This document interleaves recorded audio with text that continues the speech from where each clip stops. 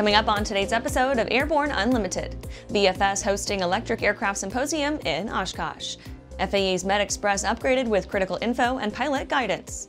Regent's ground effect aircraft looks forward to summer of testing.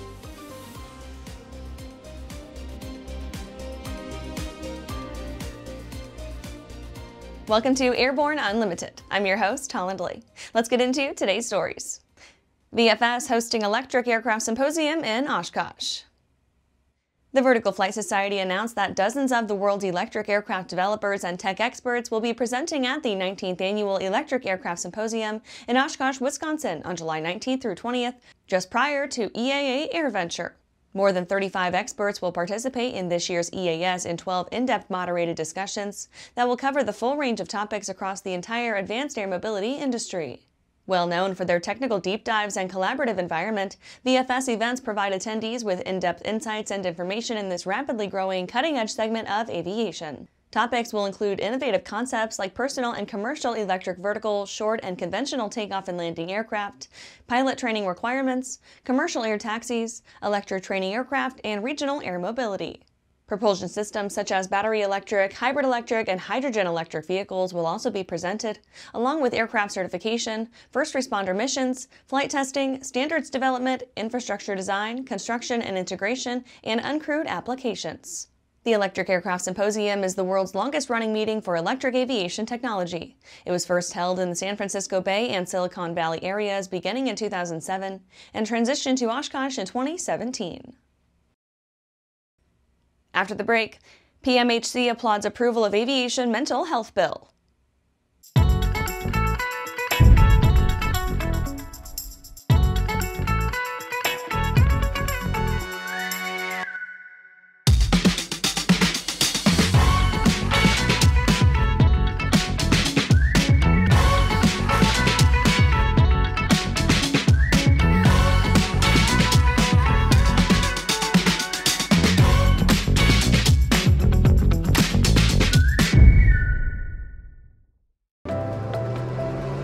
I'm currently using the Hartzel Talon, by far the best aerobatic propeller ever come out. I use the Trailblazer. It adds performance to the Super Decathlon and dependability, and it's rugged. Hartzel's been an excellent partner for Whip Air, just in terms of your product support as well as keeping an eye on the market and developing new products that meet demand. It's helping us all have better performing airplanes. It's such a proud honor to fly behind that propeller. Welcome back. Now let's take a trip around the patch for some shorter stories. PMHC applauds approval of Aviation Mental Health Bill.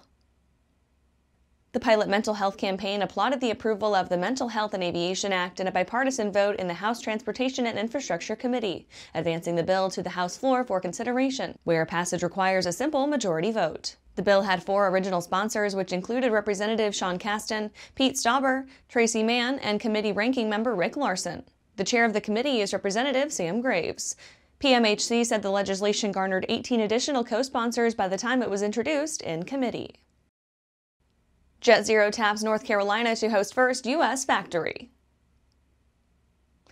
JetZero has formally selected Greensboro, North Carolina as the site for its first U.S. factory. This will be used to manufacture the company's all-wing aircraft, the Z4. The Z4 was specifically designed to cut fuel consumption using a low-drag and lightweight airframe that claims to be 50% more efficient than conventional airliners. This allows it to offer a 5,000 nautical mile range and accommodate 250 passengers. The Air Force awarded it a $235 million contract in 2023 to fast-track the development of a full-scale Z4 demonstrator. Astronautics selected for Radia Windrunner Avionics. Astronautics Corporation of America announced the signing of an agreement with Radia to design and develop a complete avionics system solution for the Radia Windrunner cargo aircraft. The Windrunner is the largest aircraft by volume ever built and is designed for large-scale logistics in locales with limited infrastructure. The Windrunner is still under development and will measure 356 feet from nose to end, with a cargo bay capacity of 271,922 cubic feet. The Windrunner has 12 times the cargo volume of a Boeing 787.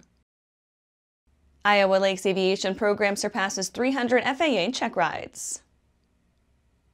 Iowa Lakes Community College's Aviation and Airport Management program has reached a key milestone, completing its 300th FAA check ride since a program reorganization in January 2020.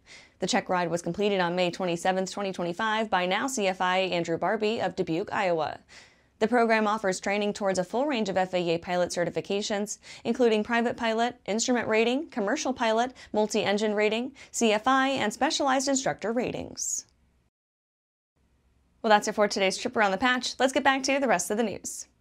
FAA's MedXpress upgraded with critical info and pilot guidance. The FAA's MedXpress website has been updated to assist pilots getting ready for the next visit with their AME, or Aviation Medical Examiner, to renew their medical certificate. A comprehensive Note Before You Go document walks applicants through the steps necessary to prepare for the AME exam. This includes gathering medical records that must be submitted, as well as any guidance on post-exam procedures that might be necessary. There are clear instructions on how to use the system, including a tab for FAQs. The landing page contains a variety of educational resources and info on FAA requirements pertaining to a wide range of common medical conditions. There are descriptive tables showing how the FAA and AME may address many conditions, and also provide AME's guidance for submitting required information and exam results within the required 14-day timeframe. The FAA anticipates further improvements to the MedXpress website, and other resources available include a medical exam checklist. After these messages, Regent's ground effect aircraft looks forward to summer of testing.